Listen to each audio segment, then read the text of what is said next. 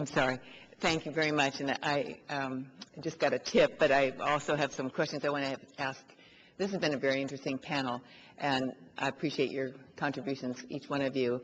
I will single out two people because 5 minutes goes very quickly, but I understand this policy for you. I ask you my question, which I'm very interested in your response to, that you never got to weigh in on the risk adjustment or risk insurance. Well, I didn't think I was asked, but no, I'm asked. That's why I'm giving you a chance to. If you could briefly do it, if you. Sure. I think reinsurance is a mechanism that has been tried on a voluntary basis in a lot of insurance markets, and public reinsurance has been tried in a few states as well. It's simply another way to subsidize health insurance at the end of the day if it's public reinsurance. Instead of subsidizing the premiums, which come regularly on the first of every month, you need to sort of reach in and find somehow the high-cost claims or the high-cost patients. So it, I think, can achieve the same thing. It is more complicated. There are many more transactions involved.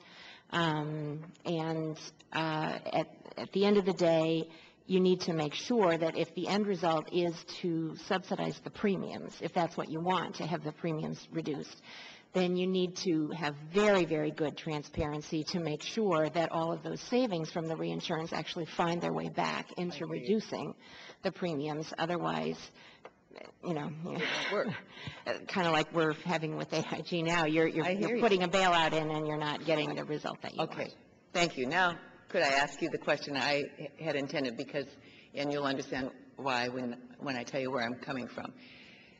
I'm hesitant about proposals that suggest that people should just purchase insurance in the individual market, whichever state they are from or wherever they are, because there are states like California that offer much stronger minimum protections for insurance.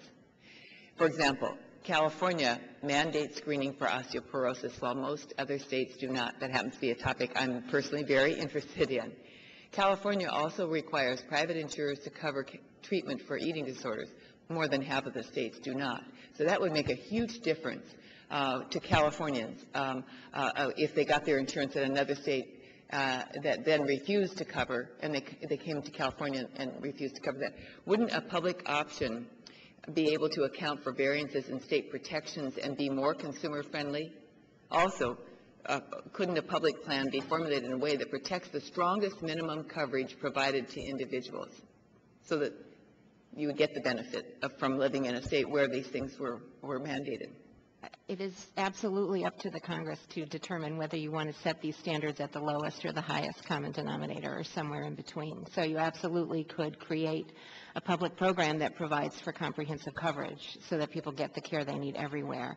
And I would defer to Mila on the other issues about selling coverage, right, in addition to the concerns about not being able to access benefits. I think there are real questions about, and I have enormous respect for Mila, but whether she has the resources to enforce against a plan in California or a resident of her state who would buy 3,000 miles away and then get into trouble. I think that would be very difficult. And some of us in states like California are worried about the opposite.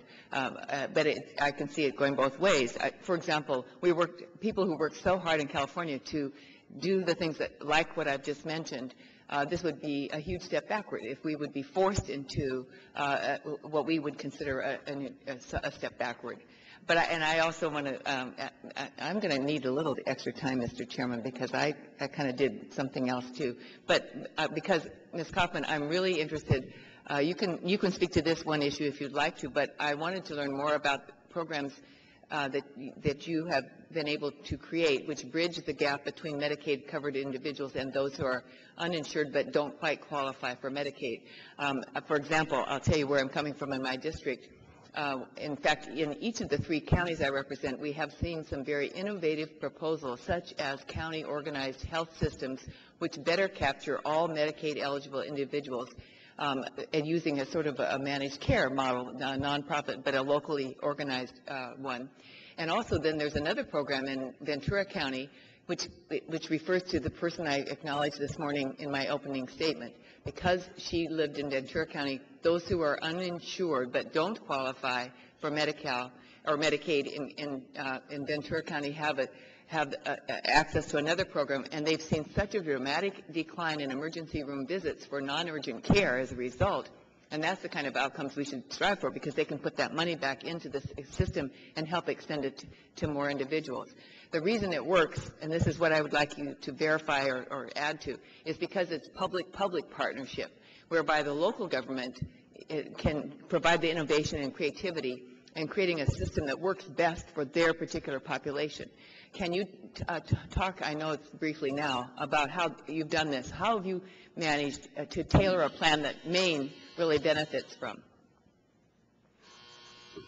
We have a slightly different partnership, public-private partnership, which I call a bridge program. It's called Dirigo Choice. Right now, due to funding challenges, it's not open for new enrollment, but essentially the state helps to pay for the premiums.